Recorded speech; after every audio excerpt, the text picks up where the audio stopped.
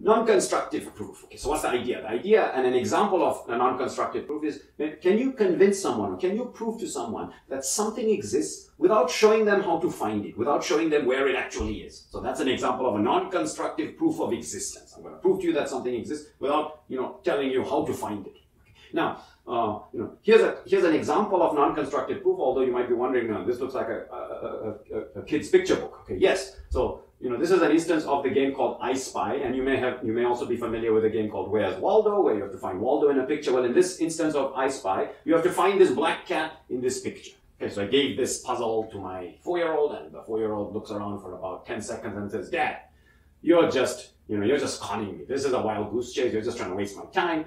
I don't even know that there's a black cat in this picture." And off he goes, to the playground. Okay. So now, if I really want him to solve this problem, and I don't want him to think that I'm trying to trick him, okay, I need to somehow prove to my 4-year-old that the cat exists in this picture. But then, if I go and show him where it is, then that's then the puzzle is useless. Okay, that defeats the whole purpose. Okay, so think to yourself for a few seconds: how would you prove to a 4-year-old that this black cat exists in this picture? Now you can look around. Trust me, the black cat exists, and now you'll start thinking, really? I don't think it exists. This is a joke. Okay, so I'm going to try to prove to you that the black cat exists. But now think to yourself, how would I do that without giving the game away? That's the challenge.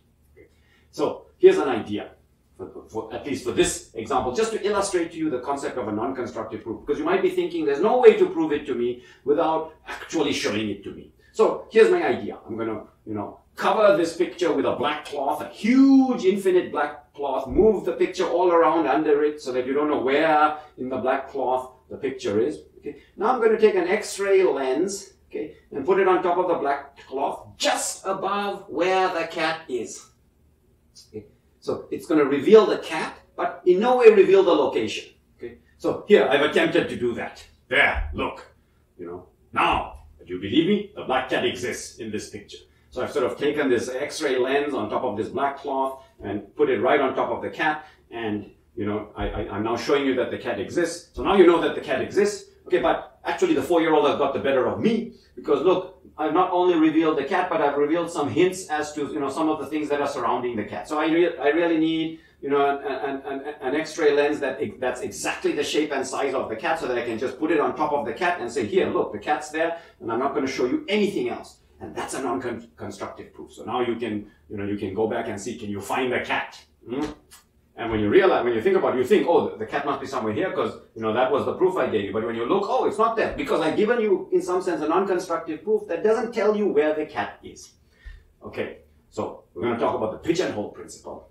And one of the biggest uses of the pigeonhole principle is to show that something exists without in any way, revealing or in fact, divulging exactly what, or where that thing is. And you might wonder, well, really, is this a useful concept? Well, certainly to show that the cat exists in this picture is useful for me if I'm trying to convince the 4-year-old, but what about in real practice in computer science? Well, yes, it's a very useful concept. Okay, so think about bank security. So you come to the ATM. Okay? You don't know who's behind the ATM. Now, you want to convince the ATM that it's you, okay, so that it'll give you your money. But in convincing the ATM that it's you, you actually want a non-constructive, or sometimes called a zero information proof. I just want to convince the ATM that it's me, and the ATM shouldn't know anything else. In particular, the ATM shouldn't be able to go and convince someone else that they are me and take my money out of some other bank. So in other words, I want to convince you that it's me, but I don't want, you to be able to sort of in any way replicate that, that proof. So I just want you to believe that it's me. Just like I just want you to believe that the cat is there without actually knowing where.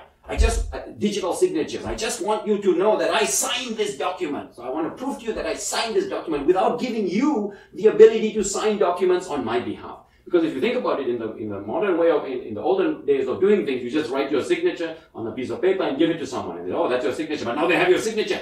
They can replace it. They can replicate it. They can use your signature and sign a check on your behalf and take all your money. So that's not good.